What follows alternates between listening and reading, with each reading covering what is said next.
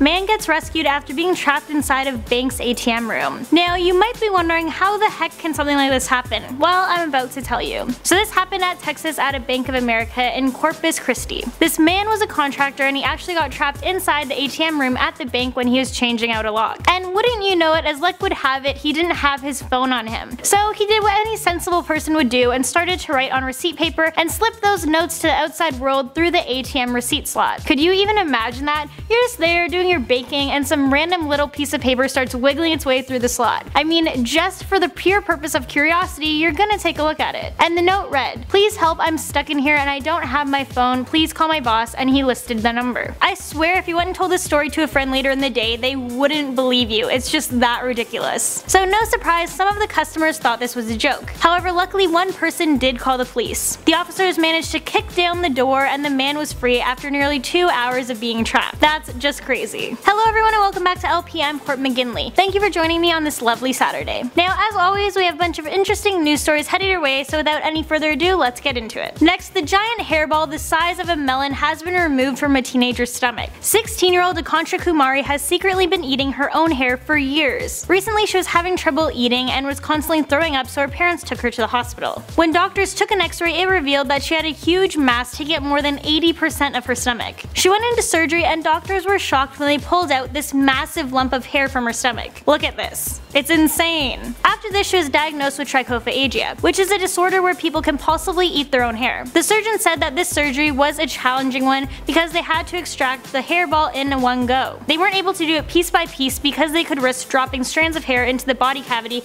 and that would lead to further complications. Luckily, after the surgery, the teen is doing much better. Next, Shia LaBeouf has admitted he's an addict and officially hit rock bottom. Now, this doesn't come as a total shock, as the actor has had some pretty bizarre public outbursts over the past few years. But it's great that he's now able to admit he has a problem and is seeking help. His most recent outburst happened just last week when the Transformers star was arrested for public drunkenness and disorderly conduct. Once at the station, he thought it would be a good idea to verbally assault a police officer. And as if things couldn't get worse, this outburst was caught on video and put online. Here's the clip. You're a alright, brother, alright? Ain't making your situation no better. Alright, brother. Alright. Don't try to you. Don't touch it. I'm an American. I pay my taxes. I work for my in the National Guard. You're a I appreciate it. yeah, you don't mean to my country.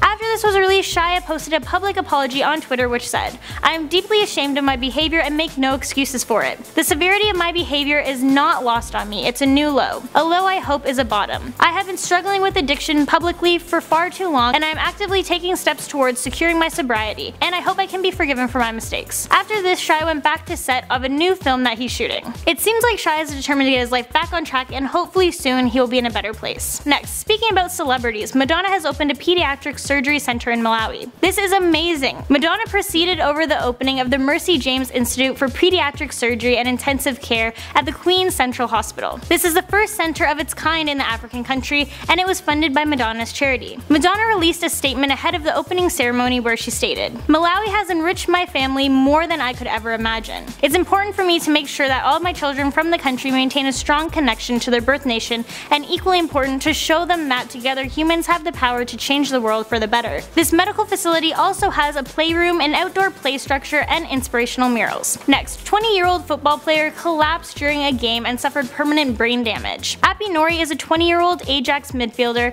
and has suffered serious and permanent brain damage after collapsing on the field. Nori was airlifted to a hospital in Austria, which is where the match was taking place. He was a fantastic player who played 15 league and cup games for Ajax from 2016 to 2017. Once at the hospital, it was revealed that the player had heart rhythm problems during the game. Earlier this week, the players were tested, and those tests showed that his heart was functioning normally, and brain scans did not detect any abnormalities. But these new tests have shown the damage is irreversible. Since the accident, players have been sending their thoughts and prayers over social media. Next, NASA is concerned by a 75,000-mile wide hole appearing in the sun. Well, that doesn't sound good. So yeah, NASA has spotted this huge hole in the sun, and experts have warned that it could cause radio blackouts on Earth. So basically, it could knock out communication satellites and create radiation storms. years. The spot seems to be lingering, and it's beginning to become a concern. This hole is caused by the sun's magnetic field. About this, NASA said, "A new sunspot group has rotated into view and seems to be growing rather quickly. It is the first sunspot to appear after the sun was spotless for 2 days, and it's the only sunspot group on the sun at this moment. It could be the source for some solar flares, but it's too early to predict just what it will do." Well, that's kind of frightening, but we'll keep you guys up to date. Next, I have some more not so fun news. Higher sea levels are expecting to flood dozens of US cities. For several years now, scientists have been trying to warn people about the danger of rising sea levels due to climate change, and now people are finally listening. There's now a comprehensive list of US cities that might not make it through the next 20 to 50 or even 80 years due to sea levels rising. If predictions are accurate, some of these places include New York, Boston, San Francisco, and Miami. The cities expected to be affected by as early as 2035 aren't too surprising. They include Jersey Shore and parts of North Carolina, South Louisiana, and neighboring areas that have been known to be vulnerable for years. By 2060, this list grows to hundreds of coastal communities including Galveston, Texas, Florida, Hilton Head, South Carolina, Ocean City, Maryland,